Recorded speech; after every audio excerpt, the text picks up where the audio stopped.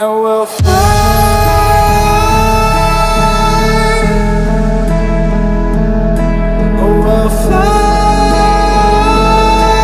away, away, away.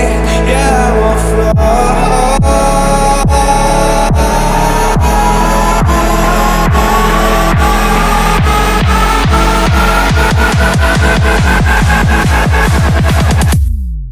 And we'll fly.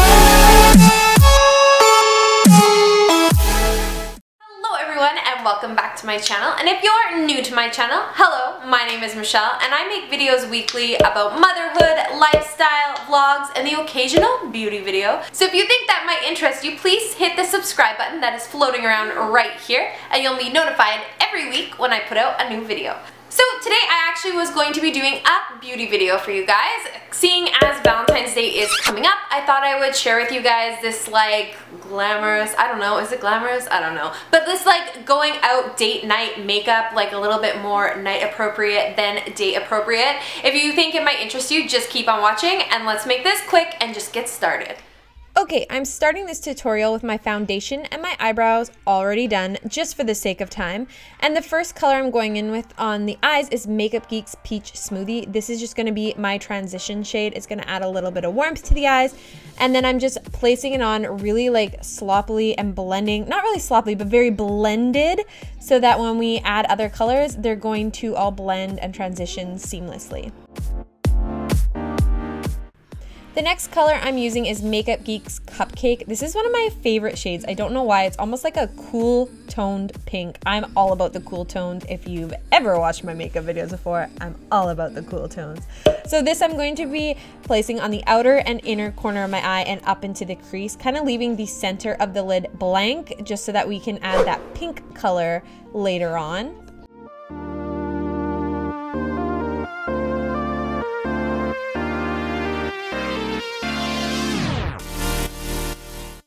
And the key to this look is making sure that everything is really blended. I don't want any harsh lines. So after I've placed the amount of color that I like, I go back and I really make sure that everything blends seamlessly and there's not gonna be like a stark line. There's just this gradual transition to nothing. Then the next color I'm going in with is Makeup Geek's Unexpected. Again, another cool tone. This is coming up more gray on camera, but it actually is more of like a purple gray tone. I'm just adding this on top because I just like the way it looks and I really like this like cool toned grungy glammy pink look. That's how it looks in my mind. So I'm just basically placing this on top of where we put the pink just to add a little bit more darkness, coolness, and depth, and then again blend, blend, blend, blend, blend.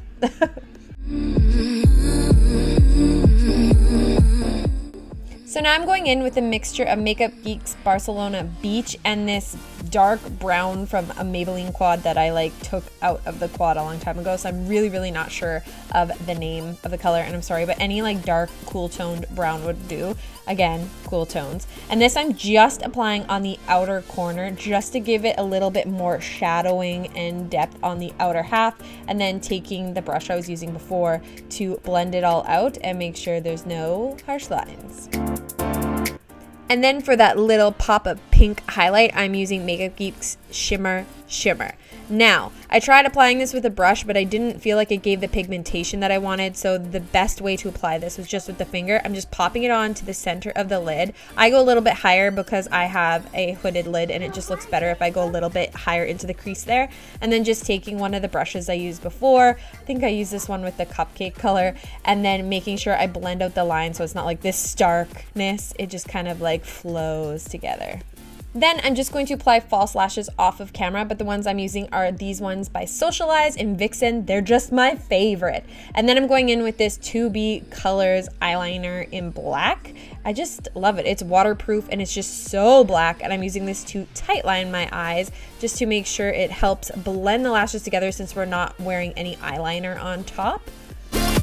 Then to highlight the face, I'm going in with CoverGirl's Ready Set Gorgeous Concealer. This is in the color Light. It's just going to highlight my under eyes, cover up the bags, and brighten up all the areas of my face. So obviously, I focus under the eyes, the triangles. I do around my nose because it can get a little red around there, and the top of my Cupid's bow.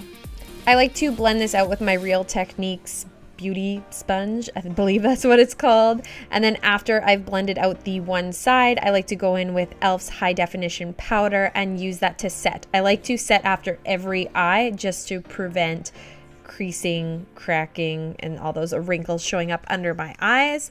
And basically after I'm done under eyes, I'm just going to mirror what I did on my upper lid onto my lower lid. So the darker colors around the outside and inside, and then I'm just going to highlight with the shimmer right in the center of my eye, and then add some mascara. Obviously after all that hard work, time for your little coffee break in your Valentine's Day themed cup.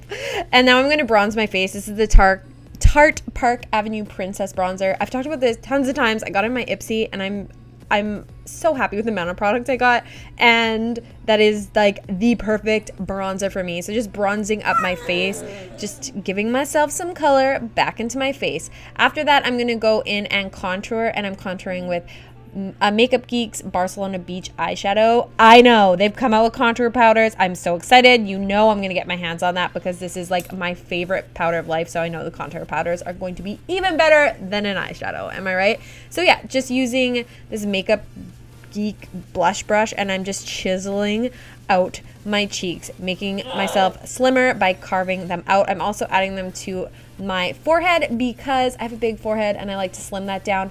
And then obviously right under the chin to get rid of that double chin. Who wants a double chin on Valentine's Day? Not me.